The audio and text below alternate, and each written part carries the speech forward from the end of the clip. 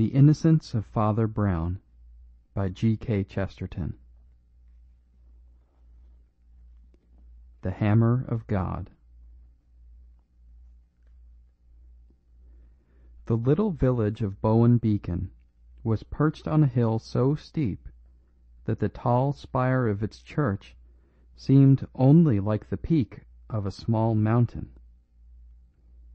At the foot of the church stood a smithy, generally red with fires and always littered with hammers and scraps of iron. Opposite to this, over a rude cross of cobbled paths, was the Blue Boar, the only inn of the place. It was upon this crossway, in the lifting of a leaden and silver daybreak, that two brothers met in the street and spoke, though one was beginning the day and the other finishing it.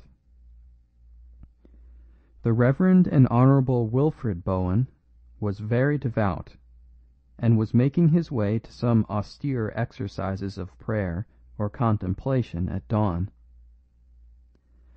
Colonel the Honourable Norman Bowen, his elder brother, was by no means devout, and was sitting in evening dress on the bench outside the Blue Boar, drinking what the philosophic observer was free to regard either as his last glass on Tuesday or his first on Wednesday. The colonel was not particular. The Bowens were one of the very few aristocratic families really dating from the Middle Ages, and their pennon had actually seen Palestine. But it is a great mistake to suppose that such houses stand high in chivalric tradition. Few, except the poor, preserve traditions. Aristocrats live not in traditions, but in fashions. The Bowens had been Mohawks under Queen Anne, and Mashers under Queen Victoria. But like more than one of the really ancient houses, they had rotted in the last 2 centuries into mere drunkards and dandy degenerates, till there had even come a whisper of insanity. Certainly there was something hardly human about the colonel's wolfish pursuit of pleasure, and his chronic resolution not to go home till morning had a touch of the hideous clarity of insomnia.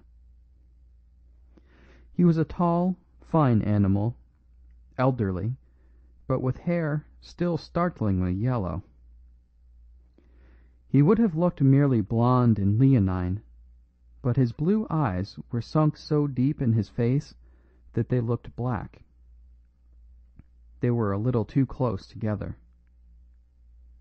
He had very long yellow moustaches, on each side of them a fold or furrow from nostril to jaw, so that a sneer seemed cut into his face. Over his evening clothes he wore a curious pale yellow coat that looked more like a very light dressing gown than an overcoat, and on the back of his head was stuck an extraordinary broad-brimmed hat of a bright green colour, evidently some oriental curiosity caught up at random. He was proud of appearing in such incongruous attires, proud of the fact that he always made them look congruous. His brother the curate had also the yellow hair and the elegance, but he was buttoned up to the chin in black, and his face was clean-shaven, cultivated, and a little nervous. He seemed to live for nothing but his religion.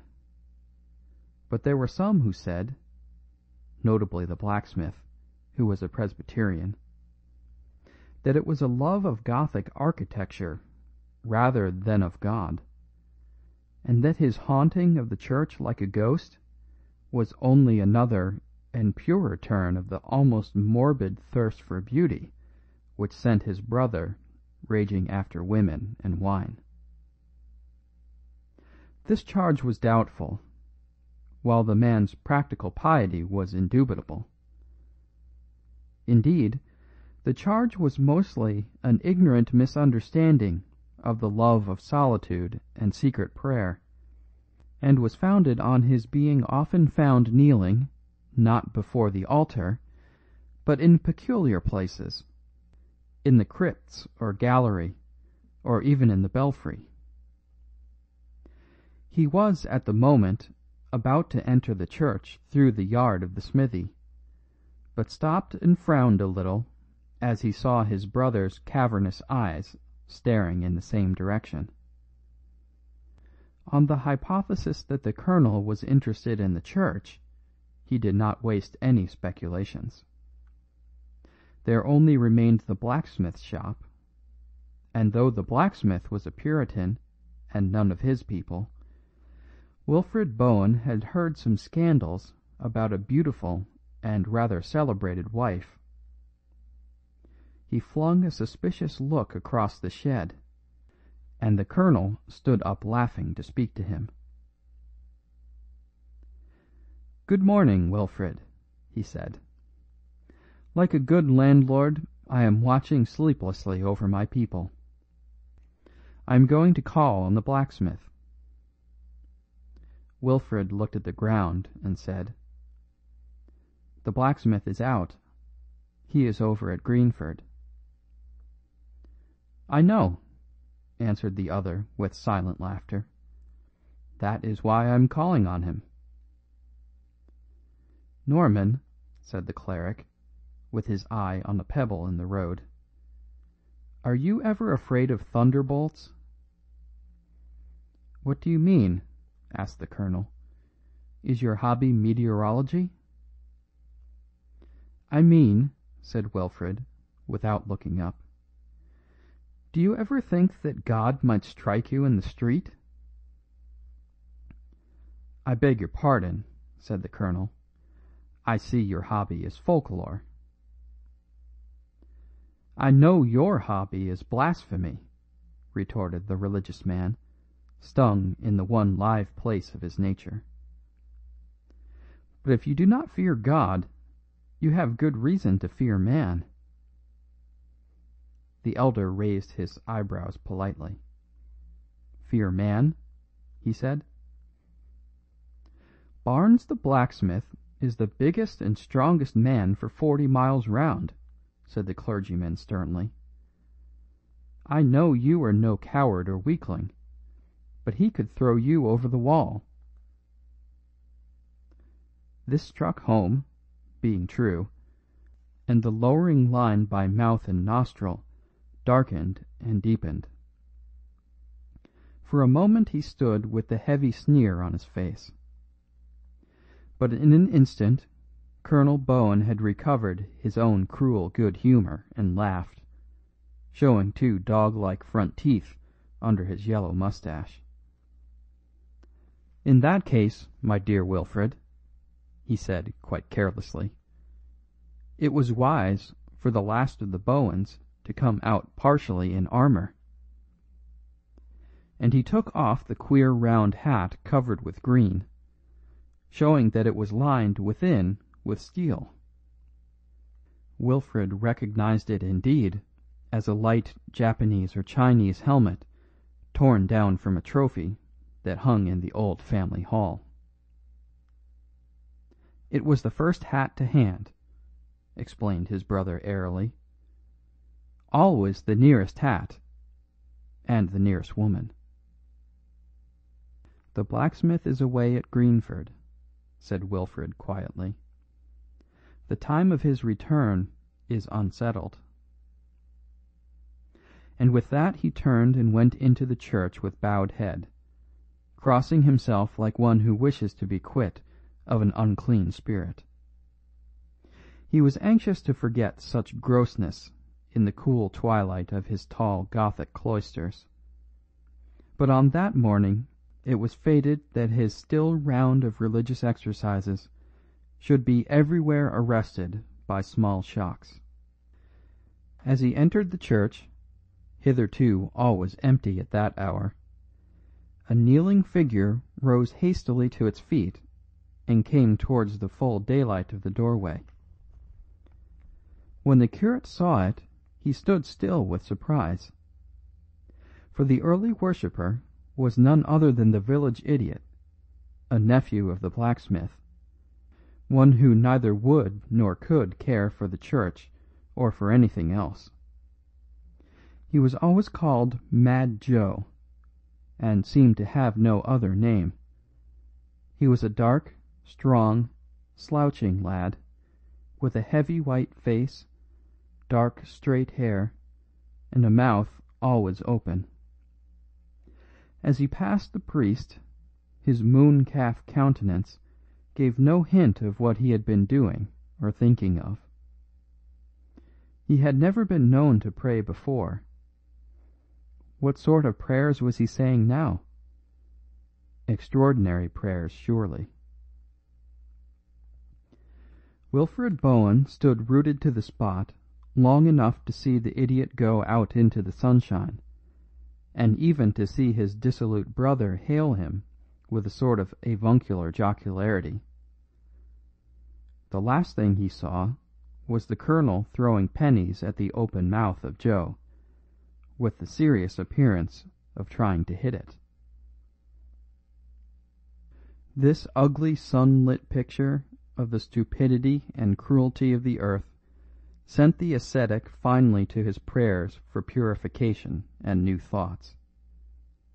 He went up to a pew in the gallery, which brought him under a coloured window which he loved and always quieted his spirit, a blue window with an angel carrying lilies.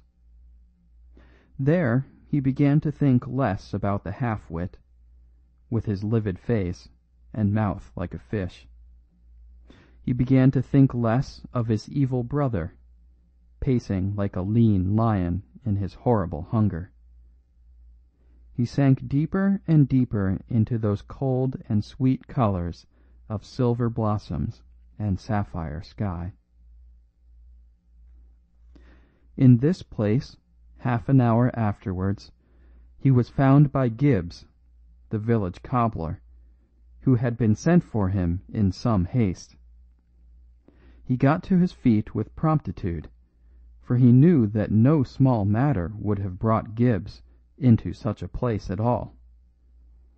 The cobbler was, as in many villages, an atheist, and his appearance in church was a shade more extraordinary than Mad Joe's.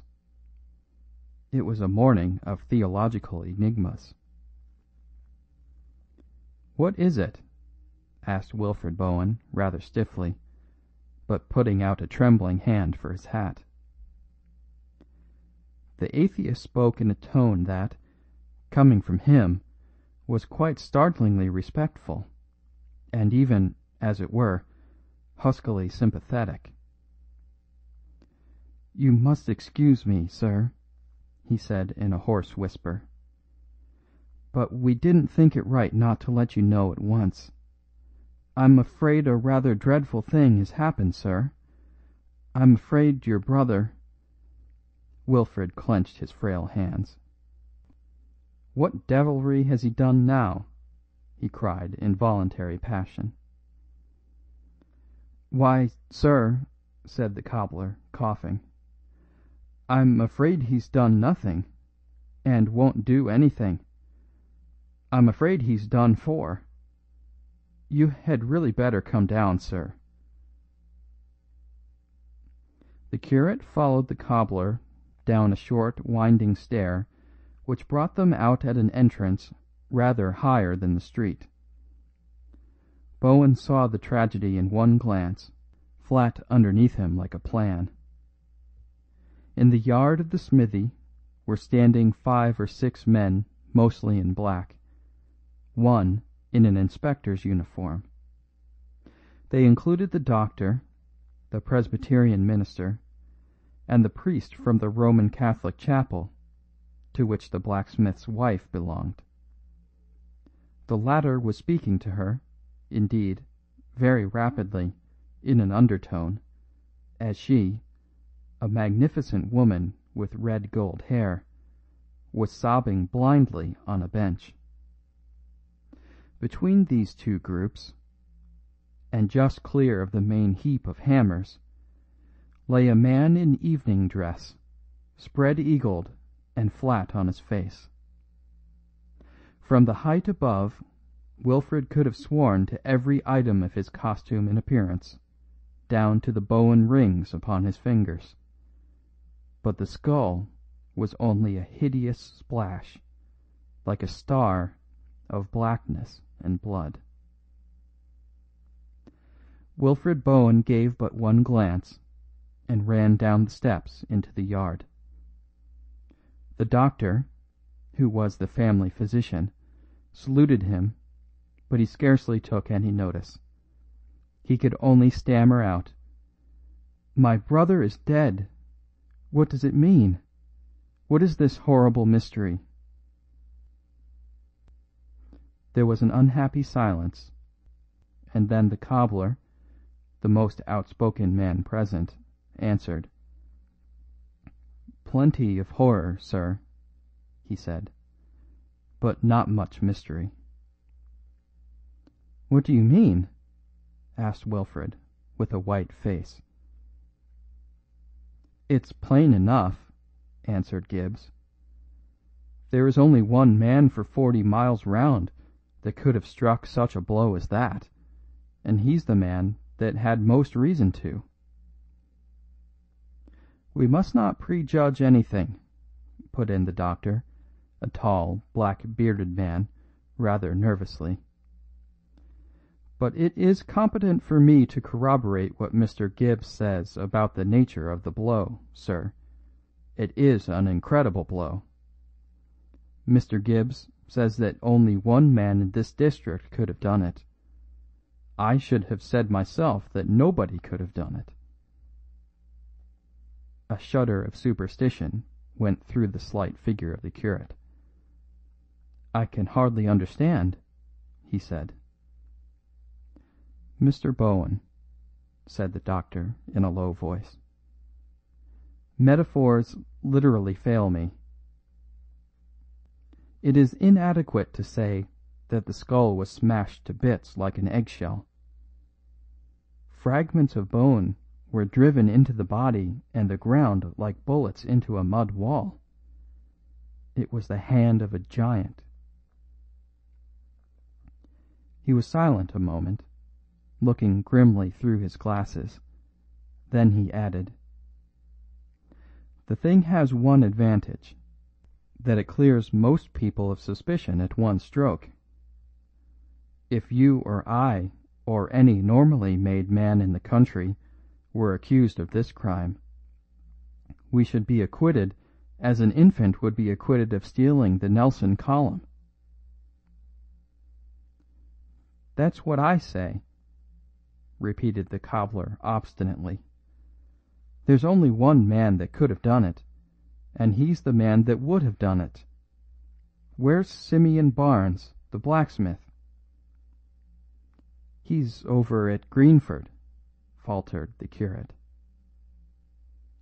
"More likely over in France," muttered the cobbler.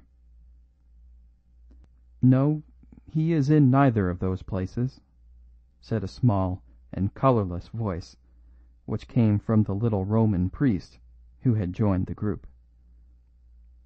"As a matter of fact, he is coming up the road at this moment." The little priest was not an interesting man to look at, having stubbly brown hair and a round and stolid face. But if he had been as splendid as Apollo, no one would have looked at him at that moment. Everyone turned round and peered at the pathway which wound across the plain below, along which was indeed walking, at his own huge stride and with a hammer on his shoulder, Simeon the smith. He was a bony and gigantic man, with deep, dark, sinister eyes and a dark chin-beard. He was walking and talking quietly with 2 other men, and though he was never specially cheerful, he seemed quite at his ease. "My God!" cried the atheistic cobbler. "And there's the hammer he did it with." "No," said the inspector, a sensible-looking man with a sandy moustache, speaking for the first time. "There's the hammer he did it with over there by the church wall. We have left it and the body exactly as they are." All glanced round, and the short priest went across and looked down in silence at the tool where it lay. It was one of the smallest and the lightest of the hammers, and would not have caught the eye among the rest, but on the iron edge of it were blood and yellow hair. After a silence, the short priest spoke without looking up, and there was a new note in his dull voice. "Mr. Gibbs was hardly right," he said, "in saying that there is no mystery. There is at least the mystery of why so big a man should attempt so big a blow with so little a hammer." "Oh, never mind that," cried Gibbs in a fever. "What are we to do with Simeon Barnes?" "Leave him alone," said the priest quietly. "He is coming here of himself. I know those two men with him. They are very good fellows from Greenford, and they have come over about the Presbyterian chapel." Even as he spoke, the tall smith swung round the corner of the church and strode into his own yard. Then he stood there quite still, and the hammer fell from his hand. The inspector, who had preserved impenetrable propriety, immediately went up to him. "I won't ask you, Mr. Barnes," he said, "whether you know anything about what has happened here. You are not bound to say. I hope you don't know, and that you will be able to prove it. But I must go through the form of arresting you in the King's name for the murder of Colonel Norman Bowen." "You are not bound to say anything," said the cobbler in officious excitement. "They've got to prove everything. They haven't proved yet that it is Colonel Bowen, with the head all smashed up like that." "That won't wash," said the doctor aside to the priest. "That's out of the detective stories. I was the colonel's medical man, and I knew his body better than he did. He had very fine hands, but quite peculiar ones. The second and third fingers were the same length. Oh, that's the colonel right enough." As he glanced at the brained corpse upon the ground, the iron eyes of the motionless blacksmith followed them and rested there also. "Is Colonel Bowen dead?" said the smith quite calmly. "Then he's damned." "Don't say anything. Oh, don't say anything," cried the atheist cobbler, dancing about in an ecstasy of admiration of the English legal system. For no man is such a legalist as the good secularist. The blacksmith turned on him over his shoulder the august face of a fanatic. "It's well for you infidels to dodge like foxes, because the world's law favors you," he said. "But God guards his own in his pocket, as you shall see this day." Then he pointed to the colonel and said, "When did this dog die in his sins?" "Moderate your language," said the doctor. "Moderate the Bible's language, and I'll moderate mine. When did he die?" "I saw him alive at 6 o'clock this morning," stammered Wilfred Bowen. "God is good," said the smith. "Mr. Inspector, I have not the slightest objection to being arrested. it is you who may object to arresting me. I don't mind leaving the court without a stain on my character. You do mind, perhaps, leaving the court with a bad setback in your career." The solid inspector for the first time looked at the blacksmith with a lively eye, as did everybody else, except the short strange priest, who was still looking down at the little hammer that had dealt the dreadful blow. "There are two men standing outside this shop," went on the blacksmith, with ponderous lucidity. "Good tradesmen in Greenford, whom you all know, who will swear that they saw me from before midnight till daybreak, and long after, in the committee room of our revival mission, which sits all night, we save souls so fast. In Greenford itself, 20 people could swear to me for all that time.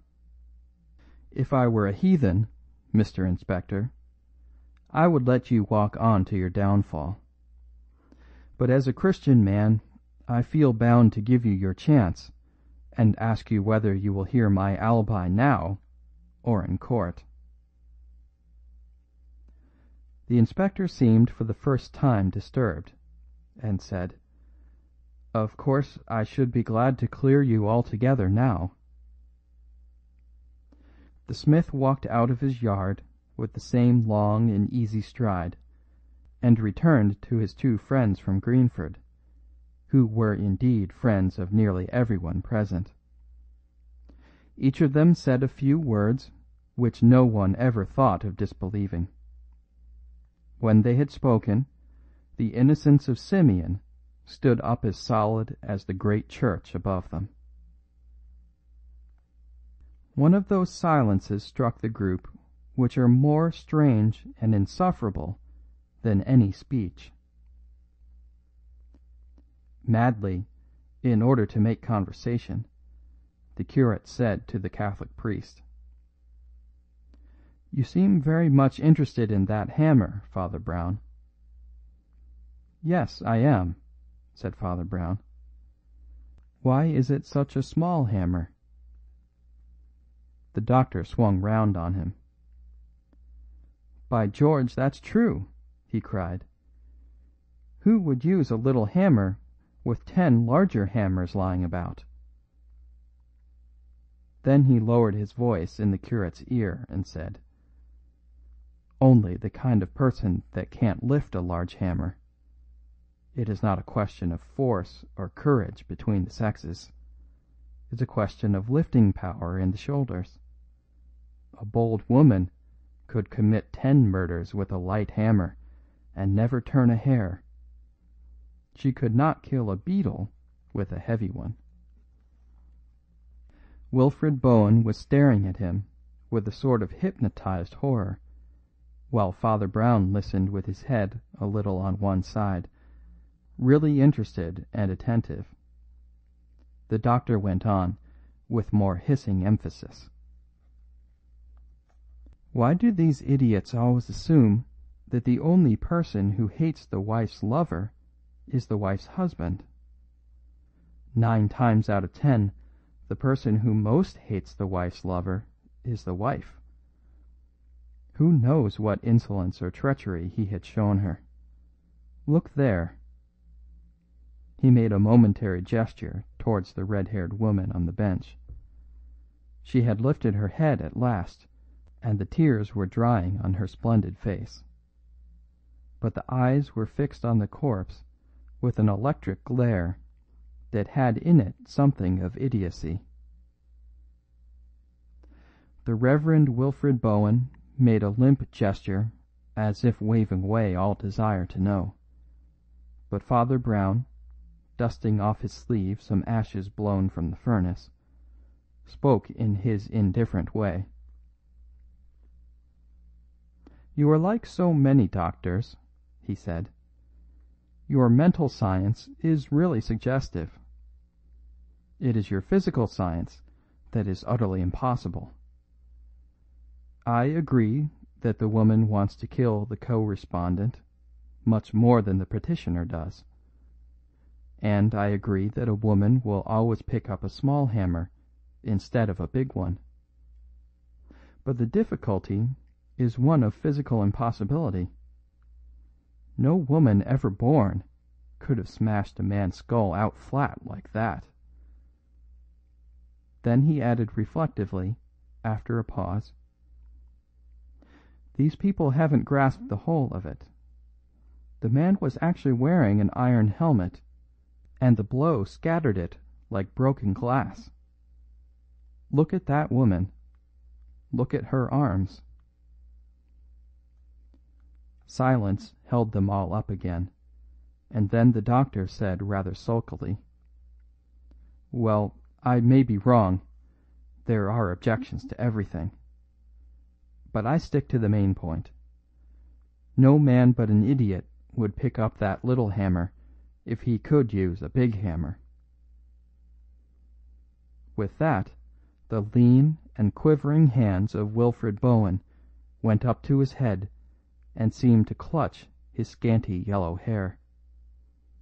After an instant they dropped, and he cried, "That was the word I wanted. You have said the word." Then he continued, mastering his discomposure. "The words you said were, 'No man but an idiot would pick up the small hammer.'" "Yes," said the doctor. "Well?" "Well," said the curate, "no man but an idiot did." The rest stared at him with eyes arrested and riveted, and he went on in a febrile and feminine agitation. "I am a priest," he cried unsteadily, "and a priest should be no shedder of blood. I mean that he should bring no one to the gallows. And I thank God that I see the criminal clearly now, because he is a criminal who cannot be brought to the gallows." "You will not denounce him?" inquired the doctor. "He would not be hanged if I did denounce him," answered Wilfred, with a wild but curiously happy smile. "When I went into the church this morning, I found a madman praying there. That poor Joe, who has been wrong all his life. God knows what he prayed, but with such strange folk it is not incredible to suppose that their prayers are all upside down. Very likely a lunatic would pray before killing a man. When I last saw poor Joe, he was with my brother. My brother was mocking him." "By Jove!" cried the doctor. "This is talking at last. But how do you explain—" The Reverend Wilfred was almost trembling with the excitement of his own glimpse of the truth. "Don't you see? Don't you see?" he cried feverishly. "That is the only theory that covers both the queer things, that answers both the riddles. The two riddles are the little hammer and the big blow. The smith might have struck the big blow, but would not have chosen the little hammer. His wife would have chosen the little hammer, but she could not have struck the big blow. But the madman might have done both. As for the little hammer, why, he was mad and might have picked up anything. And for the big blow, have you never heard, doctor, that a maniac in his paroxysm may have the strength of 10 men? The doctor drew a deep breath and then said, "By golly, I believe you've got it." Father Brown had fixed his eyes on the speaker so long and steadily as to prove that his large grey ox-like eyes were not quite so insignificant as the rest of his face. When silence had fallen, he said with marked respect, "Mr. Bowen, yours is the only theory yet propounded which holds water every way and is essentially unassailable. I think, therefore, that you deserve to be told, on my positive knowledge, that it is not the true one." And with that the old little man walked away and stared again at the hammer. "That fellow seems to know more than he ought to," whispered the doctor peevishly to Wilfrid. "Those popish priests are deucedly sly." "No, no," said Bowen, with a sort of wild fatigue. "It was the lunatic. It was the lunatic." The group of the two clerics and the doctor had fallen away from the more official group containing the inspector and the man he had arrested. Now, however, that their own party had broken up, they heard voices from the others. The priest looked up quietly, and then looked down again as he heard the blacksmith say in a loud voice, "I hope I've convinced you, Mr. Inspector. I'm a strong man, as you say, but I couldn't have flung my hammer bang here from Greenford. My hammer hasn't got wings that it should come flying half a mile over hedges and fields." The inspector laughed amicably and said, "No, I think you can be considered out of it, though it's one of the rummiest coincidences I ever saw. I can only ask you to give us all the assistance you can in finding a man as big and strong as yourself. By George, you might be useful, if only to hold him. I suppose you yourself have no guess at the man?" "I may have a guess," said the pale smith, "but it is not at a man."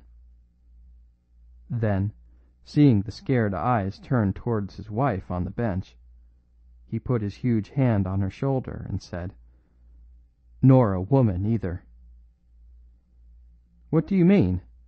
asked the inspector jocularly.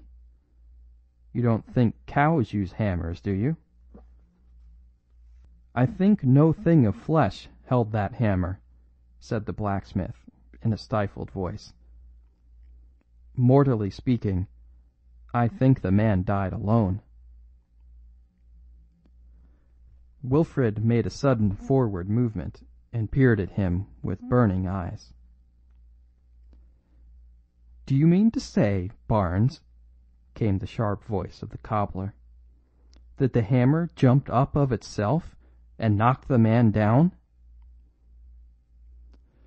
"Oh, you gentlemen may stare and snigger," cried Simeon.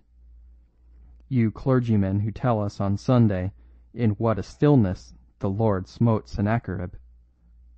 I believe the one who walks invisible in every house defended the honor of mine, and laid the defiler dead before the door of it.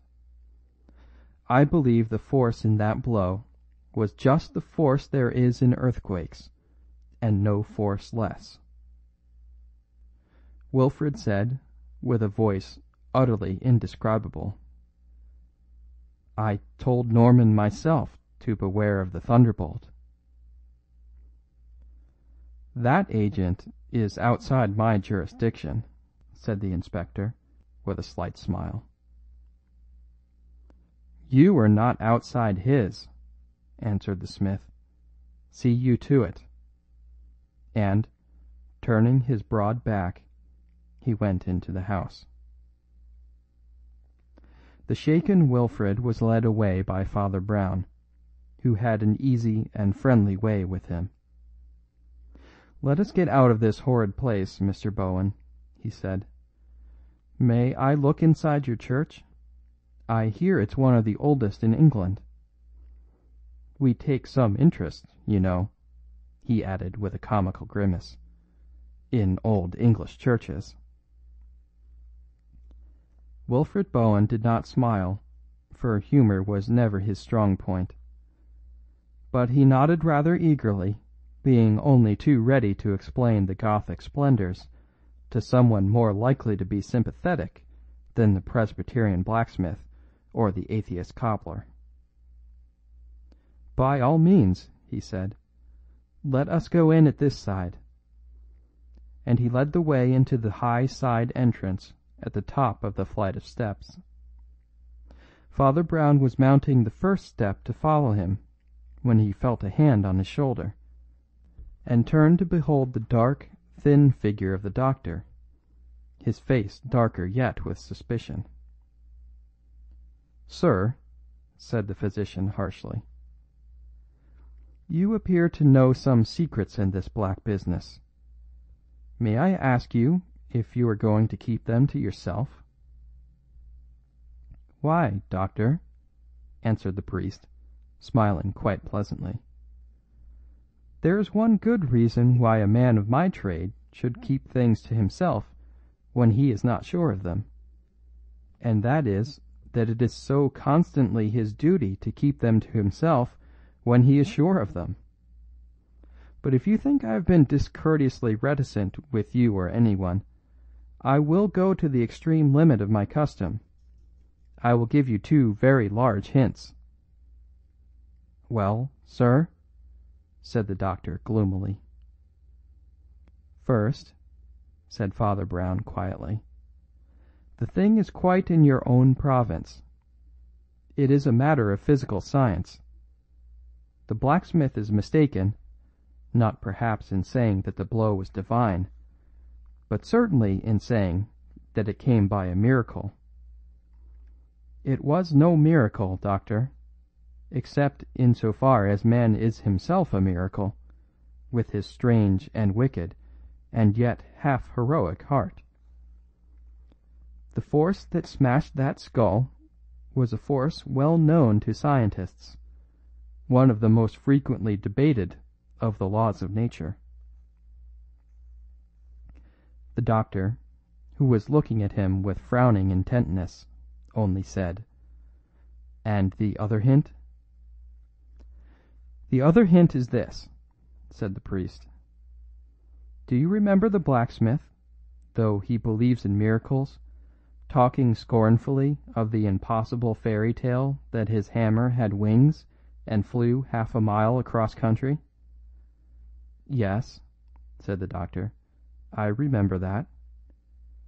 "Well," added Father Brown, with a broad smile, "that fairy tale was the nearest thing to the real truth that has been said today." And with that he turned his back and stumped up the stairs after the curate.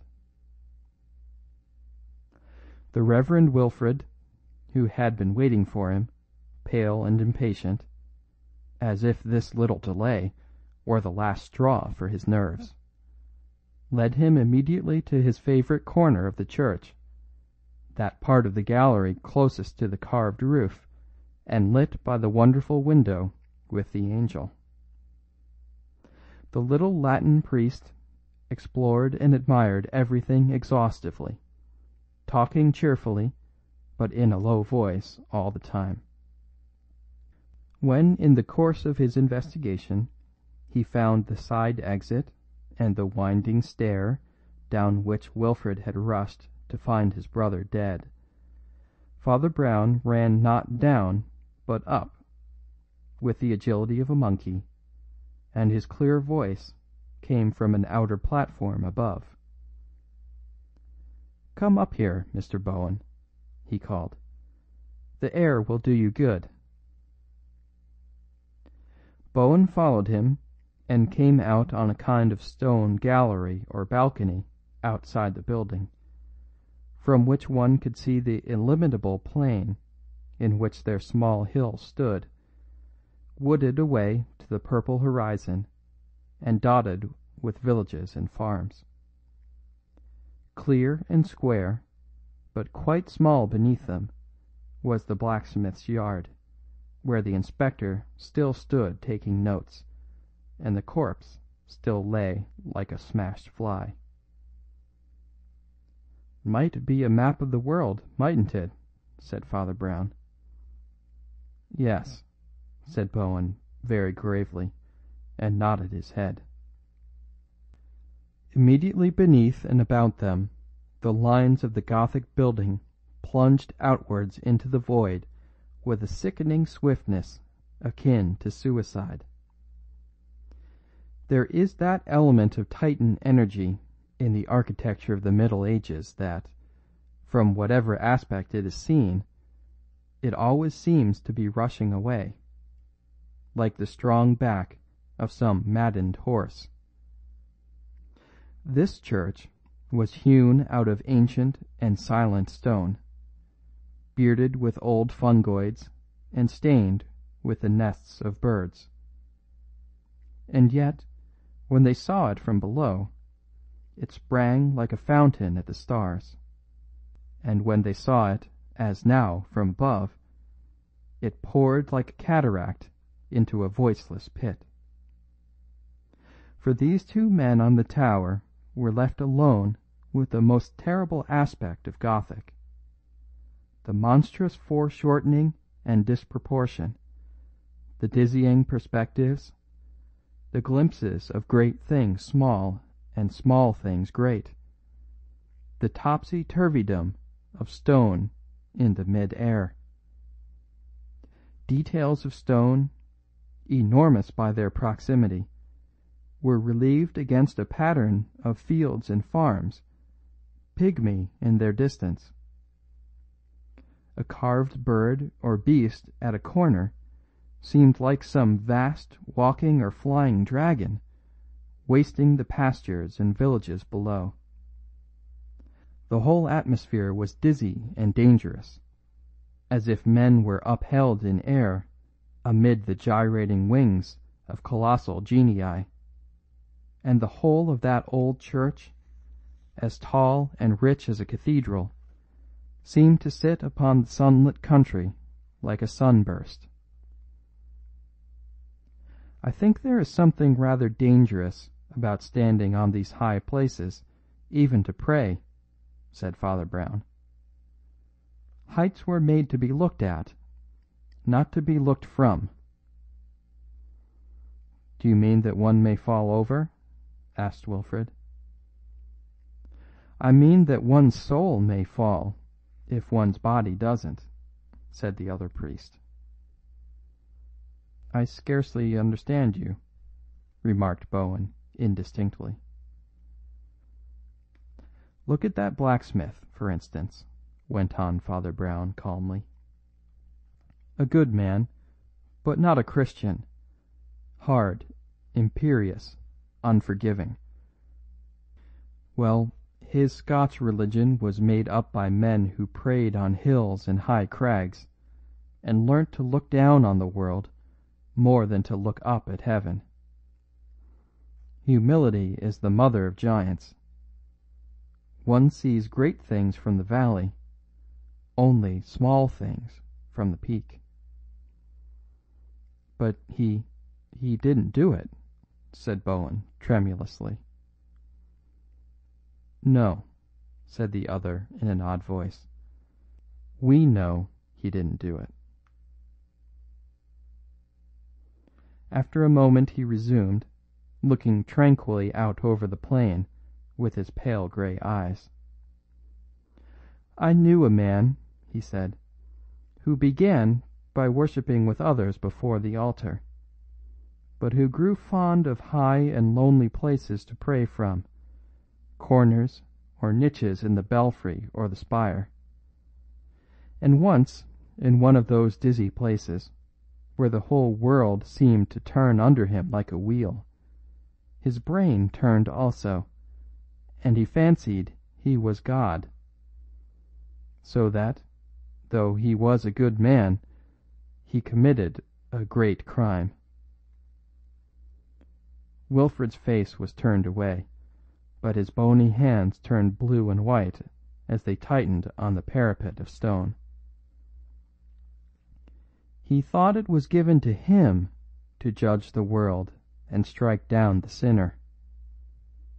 He would never have had such a thought if he had been kneeling with other men upon the floor.